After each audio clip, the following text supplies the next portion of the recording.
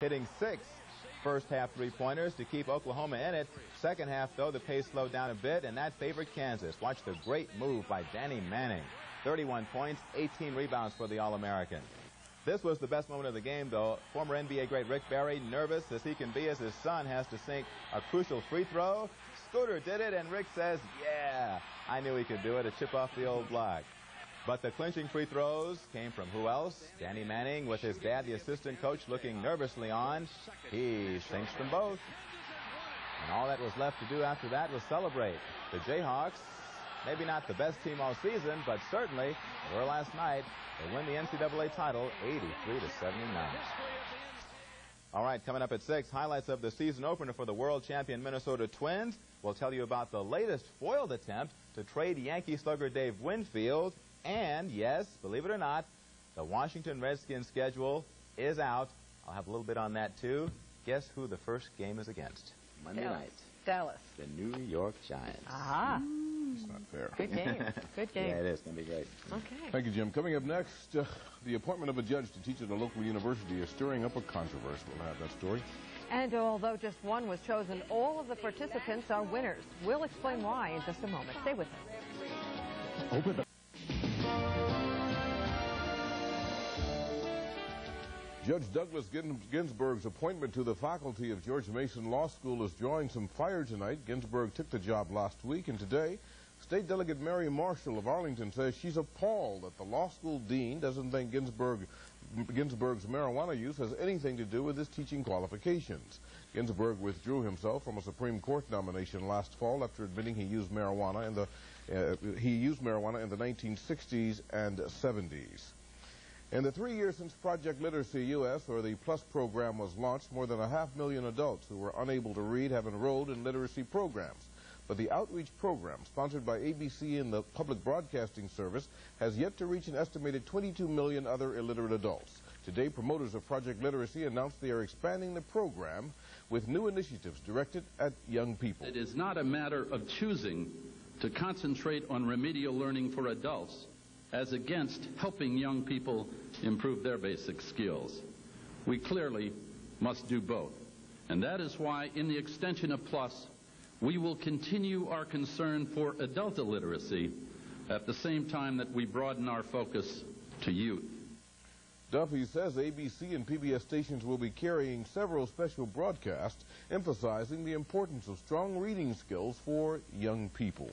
Research shows children whose parents are poor readers often never master the basics well enough to escape the cycle of poverty. And you can't get very far if you can't read. There is another reading program which is called RIF, and it has nurtured a lifelong love of reading in millions of youngsters all across this country. It began in 1966.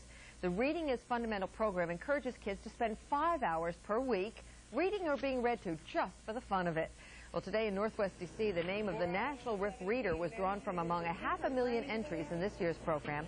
The winner was a young girl from Pittsburgh, but Vice President George Bush's wife, Barbara, told the children that they are all winners because they are all readers. There are more than 10,000 RIF programs across the country. And still to come, another special 6888 report as we continue to remember Dr. Martin Luther King, Jr. Tonight, you're going to hear how it was a double tragedy for one Northeast Washington woman.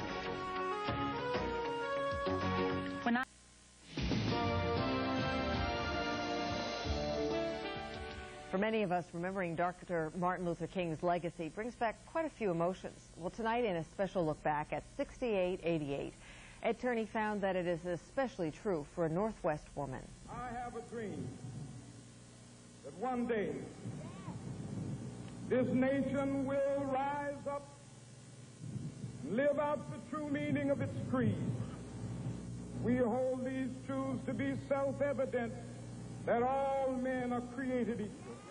It was part of his genius to show the nation the evils of segregation, to show it is so vile a contradiction of our sacred principles that men and women and children who tried to seek the American dream were brutally treated by authorities sworn to protect the dream.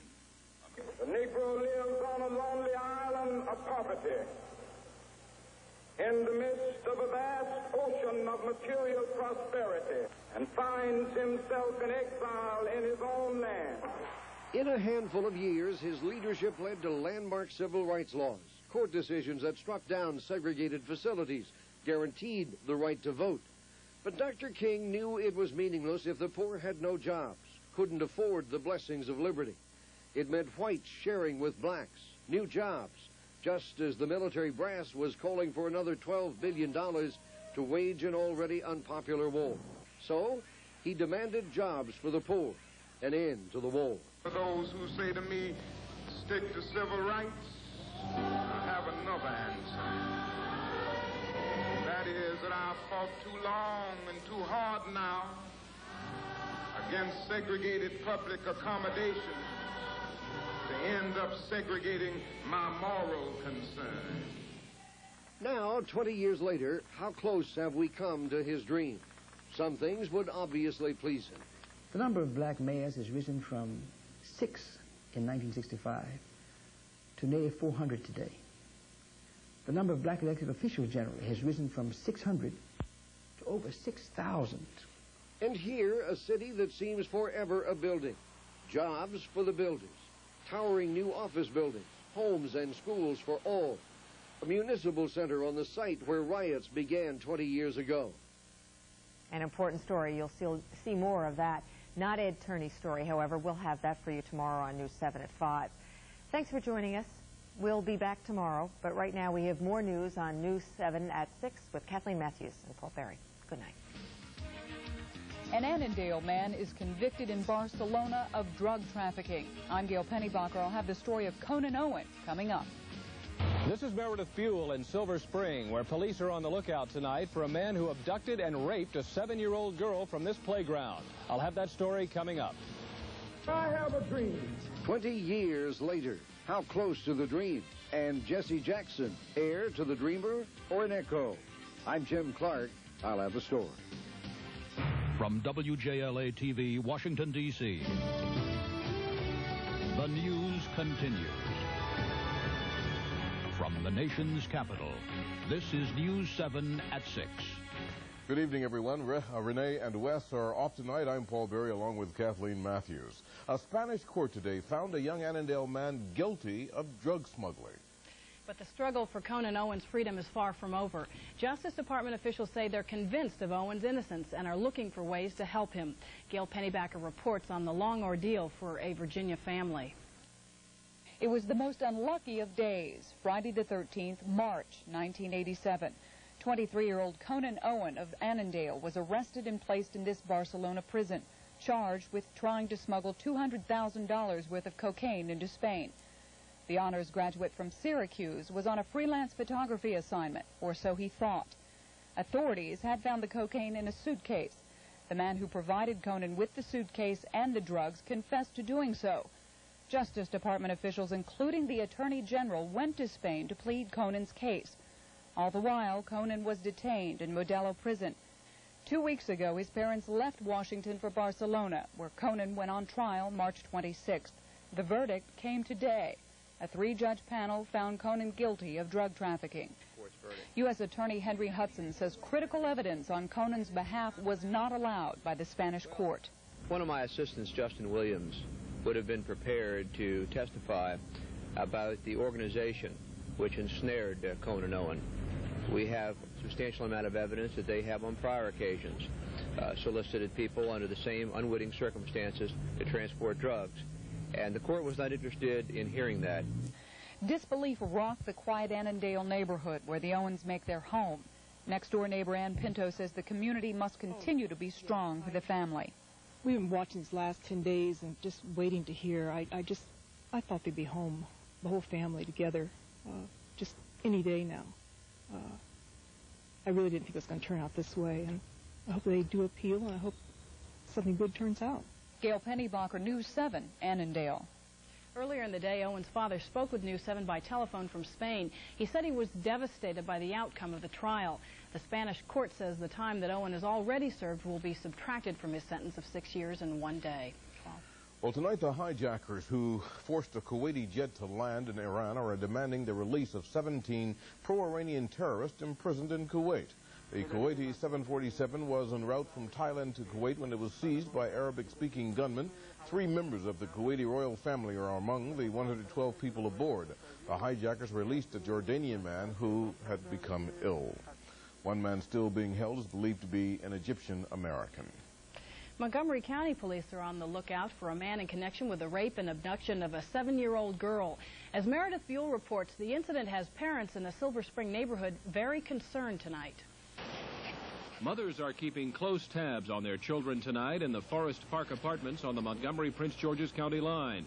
For yesterday morning, a young girl was grabbed from a swing, hurled over a fence and down an embankment, dragged 300 yards and raped. Her hair was matted. She had leaves all over the place. She was dirty from head to toe. Kimberly Green lives next door to the victim. Well, I just think a child unsupervised is easy prey. Especially when that young? Especially when they're that young. They can't fight back. Police and neighbors say the 7-year-old rape victim and her 2-year-old sister were unsupervised and were the only children in the playground at the time of the incident. So often the children are out and nobody knows where they are, and that's the frightening part to me, that they can be there by themselves, because I don't think any place is safe. This apartment complex is packed with children, and parents we talked to were critical of the victim's mother for apparently allowing her kids to go outside unsupervised. News 7 could not reach the mother, who is even being criticized by police for allegedly failing to notify them of the incident right away. I'm afraid to say that in this instance, we were not notified right away. And even though we had witnesses to the abduction, and there were people who heard screams and so forth, but the police were not called, so that disturbs me. Shock, very upset that this could happen. Susan Smith is the apartment manager. Today she sent a letter to all residents about a meeting with police Thursday night. Just everybody getting involved, maybe having a parent watch, parents coming out to the playground, keeping an eye on the kids. Residents say there was a drug-related murder at this complex last year, but efforts to start a neighborhood watch program failed. However, the neighbors told us today they now plan to band together to watch out for each other and each other's children. Meredith Buell, News 7 in Silver Spring. Police do have a description of the suspect. They're looking for a white man in his 20s with long black hair, a gold earring, and a T-shirt with a skull and crossbones. If you have any information, call Montgomery County Police. Well, a 17-year-old youth is under arrest tonight for a weekend murder outside a Northeast D.C. go-go club. He's Lafayette Gunting Dotson of Hyattsville. Dotson is charged with first-degree murder and the shooting death of Keith Bennett early Sunday morning. Bennett was trying to rescue a pregnant woman who was being beaten outside the Metro Club on Bladensburg Road. Witnesses say Dotson shot Bennett several times, including a final fatal shot in the head. Tonight, the owner of a rooming house where a fire killed 3 children last week has been fined $15,000 for housing violations. City investigators say Russell Hughes did not have the proper licenses for as many as 10 rooming houses, including this one in Northeast where the fatal fire occurred. Hughes was also fined for health and safety violations in all 10 houses. He refused to comment on the specific charges. City officials have already closed one of Hughes's properties, and they're promising further action if necessary. Some of them may be short-term violations. We are now in the process of looking and reviewing. We just did the inspection on Saturday. We're in the process now of reviewing that information, and as soon as that determination is made, for those that are life and health threatening, we will close just as we did this one. For those that are not, we will make a review and make a determination based on the violations that were found. Most residents of the house destroyed by fire and the one closed by the city have been relocated to emergency shelters. Well, how far have we come since the days of Dr. Martin Luther King? Coming up, we'll continue our look at civil rights successes and failures since the late 60s. And we'll look at a tight race for Democratic delegates in the Wisconsin primary today.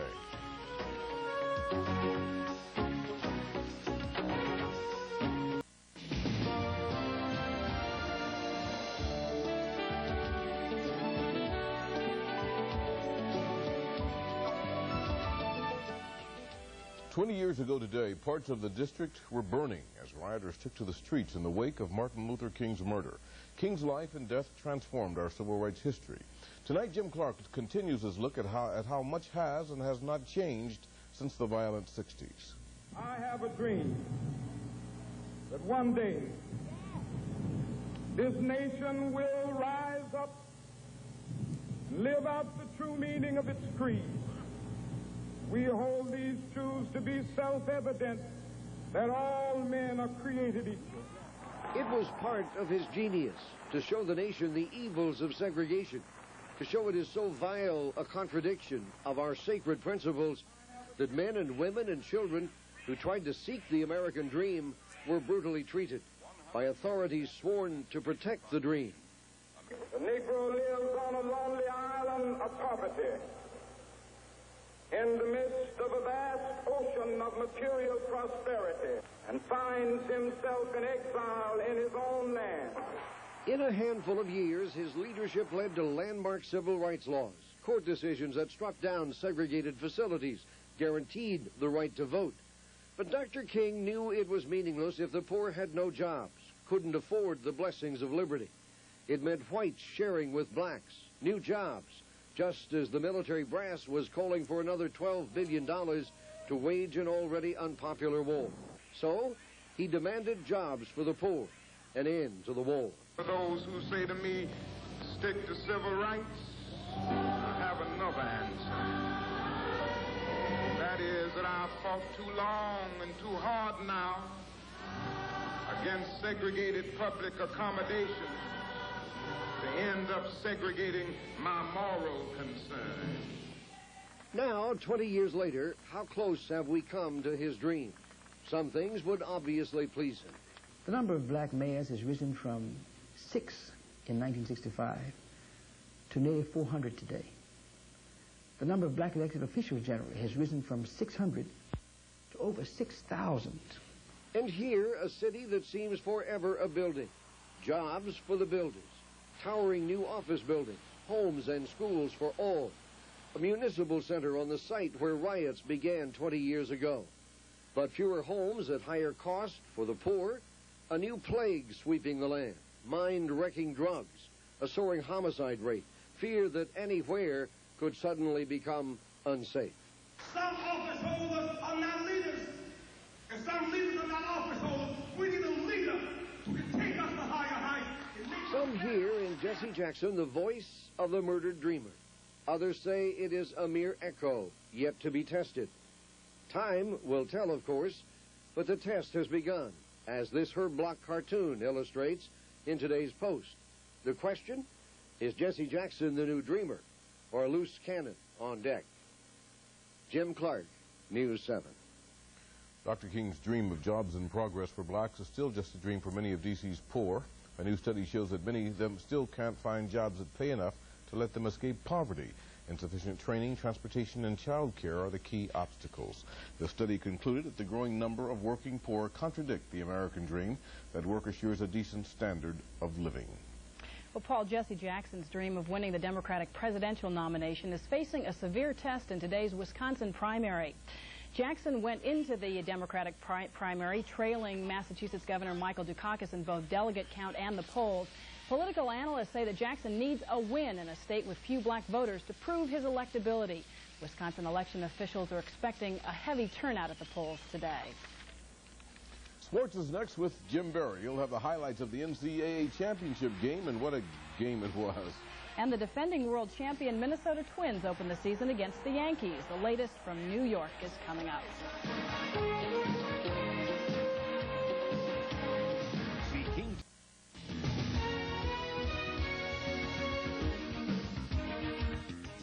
Well, this is the kind of weather that says baseball, but I guess there's basketball in the news too, right? That's right. Kansas surprised a lot of people, maybe even themselves, by how well they played last night. Kansas Jayhawks got a hero's welcome when they returned to Lawrence, Kansas today. And why not? After winning a thriller last night, they sure deserve it. The big man, Danny Manning, got big cheers when he stepped up to address the crowd today. Manning thanked the Jayhawk boosters for sticking with the team through the good and the bad, and he held up the trophy, saying that Kansas indeed is #1. Manning could not have written a better script to his story, could he? His final collegiate game going out a champion. Here is how he did it last night against the Oklahoma Sooners at Kansas City. Manning was just unstoppable inside, scoring any number of ways on alley-oops, inside and outside moves, 31 points, 18 rebounds, and a number of key steals. Watch him go all the way here with a spectacular move for a three-point play. He sure improved his bargaining power for the NBA draft, didn't he? The only weakness that I see in his game, he'll have to improve the range on his jump shot, but he can do just about everything else, and his coach agrees. I've never looked at any NCAA games that I've been involved in the Final Four before. But I'm going to look at this one, and I'm sure I'll be entertained. I think that I looked at the referees a couple of times, and they were shaking their heads and grinning like it was an exciting game. To anybody who's ever involved in any type of tournament or competition of any kind, to keep your head up and to work hard, and who knows what can happen. And this is from the guys on the team. They said, to all the people who said it couldn't be done, that we would finish the national champs #1, how do you like us now? How you like us now? Boy, that song is sure getting working over, isn't it? Let's move on to baseball. Dave Winfield's agent has confirmed that the Yankee slugger vetoed a trade that would have sent him to the Houston Astros for Kevin Bass. As you know, Yankee owner George Steinbrenner has been trying to unload Winfield ever since hearing about the unflattering remarks in Winfield's soon-to-be-released book. All that confusion didn't seem to bother Dave and his teammates today in their season opener. Look who's back in the Yankee dugout, old Billy Martin, for another ride on the Steinbrenner merry-go-round. And there's Winfield, starting the season off right against the Twins with an RBI single to left. A few batters later, Mike Pagliarulo unloads on Frank Viola, a monstrous 3-run homer to give the Yanks a 4-0 lead. Minnesota's only highlight came in the field. 2 on, Santana, sharp grounder to third. There's 1 out, there's 2 and 3. A triple play on opening day. Wonder if that's ever happened before. A little consolation for the Twins, who got clobbered 8-0 by the Yanks today. The Bullets resume their playoff drive tonight in the Windy City, where they will try to slow down the Air Jordan Express. That is, of course, Michael Jordan, who dazzled the Detroit Pistons for 59 points on Sunday. You know the most impressive part of that performance? He only had 1 dunk. That was it right there. Jordan worked for his points otherwise and hit that extra stride. But the Bullets have done as good a job as anybody on slowing him down, especially when they play here. Maybe what they ought to do is tease Michael, try to get him off his game a little bit.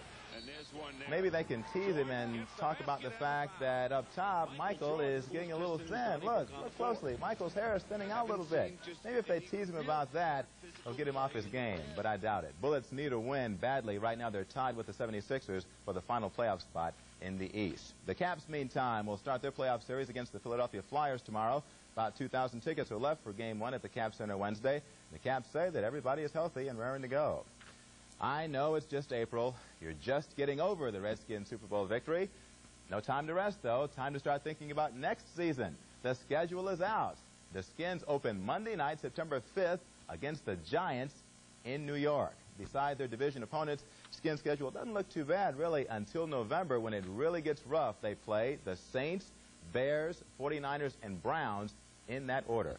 That Chicago game, you don't suppose the Bears will be looking forward to that one, do you? That's sports. So I want to know, Jim, let's take a look. Yeah, Mr. Ray can help Michael out. Okay. Well, you couldn't have asked for a better spring day, but Jerry Brown will join us with a cooler forecast coming up. And we'll see what Fairfax County is doing to help improve the quality of daycare in the community coming up next.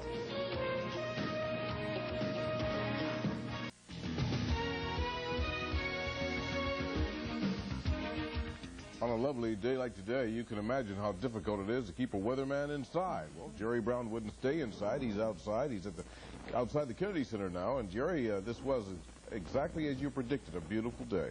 Well, Paul, last night at 11, I promised you a perfect day, to give you an exact quote, and I think we delivered here. Absolutely gorgeous. 79 degrees, the high out at National today, and we've had just about 100% of all possible sunshine. Just perfect, but there is a big change coming in the weather, some much-needed moisture, and tomorrow night into early Thursday, mark it on your calendar, we are talking some fairly heavy rains, maybe even some thunderstorms. But let's see how it stands right now. Let's go to our current conditions out at National. I told you that 79 was the high for the day, and we are currently in at 77 degrees, 41% the relative humidity, and that nice dry wind blowing from the north at 7 miles an hour. The pressure 2987, and it is rising. Take a look at some of our computer graphics, and we'll show you what is happening around the area. It's what we have now. First of all, if we can go to our satellite shot, I think I can show you that there are no clouds to speak of here on the East Coast. The clouds are out to our west, and they will be moving in. There we've got it finally. You can see the clear slot here all through the middle Atlantic states, but a big storm system out to our west. Now what's happening is high pressure out in the ocean, and high pressure that's giving us this beautiful day is going to be moving out in the ocean. It's going to settle there, take a little sea break. I can't blame it, but it's going to slow up that system that's moving our way so that the system's going to stagnate just a bit tomorrow night into Thursday. A storm will develop down in North Carolina, and that will be dumping quite a lot of moisture over us with the chance of some thunderstorms late tomorrow, certainly tomorrow night into the first half of Thursday. Now, in terms of highs tomorrow, it's not going to be all that bad. It's going to start off as a beautiful day, and temperatures should rise up into the 70s. But then the clouds, those clouds we saw in the satellite shot, are going to drift in from the west, and a chance of an afternoon shower, but certainly by tomorrow night, the certainty of showers and maybe the thunderstorms. You can see our forecast map reflecting those systems moving our way. Behind that system, out in the middle part of the country, much cooler air, dramatically cooler air. Whenever you have a dramatic difference between air masses, you're usually going to pay the price in terms of thunderstorms. By the end of the week, we're talking about forecast highs only in the upper 50s to lower 60s, actually a little below normal.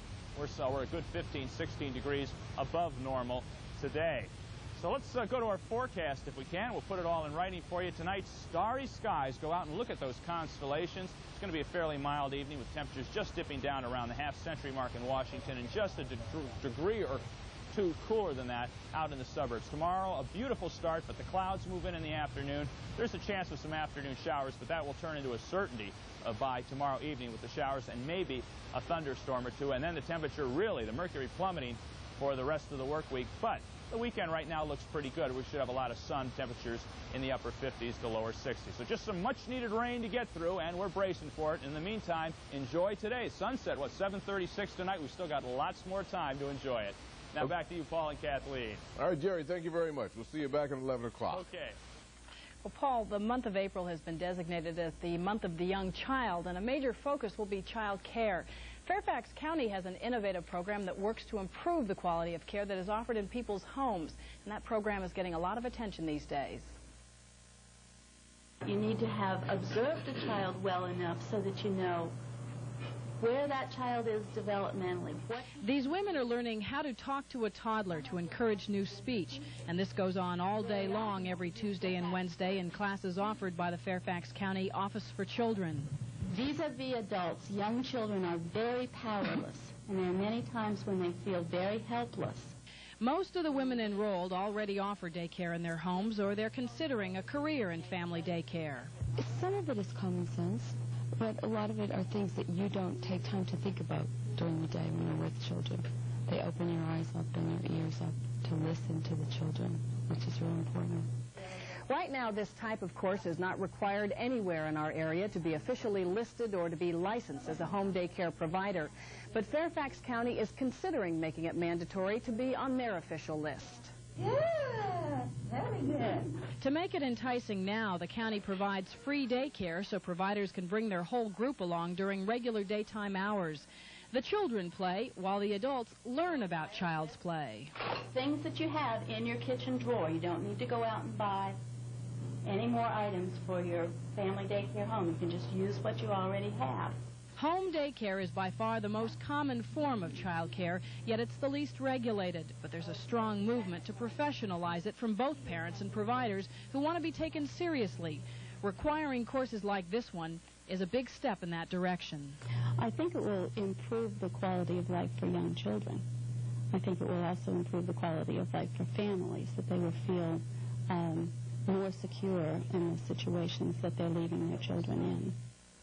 By requiring a course like this, there's a good chance of weeding out those people who get into child care for the wrong reasons. And of course, it's because of the bad apples that there's such a big push these days for regulating home daycare. Very important to people who are looking, so many people are looking for places for their children. Thank you, Kathleen. Tonight on the late edition, 11 o'clock, we'll have more on the case of Conan Owen, the Annandale photographer sentenced today to 6 years in a Spanish prison. And that's it for News 7 at 6. Thanks for joining us. Join us again at News 7 at 11. Good night.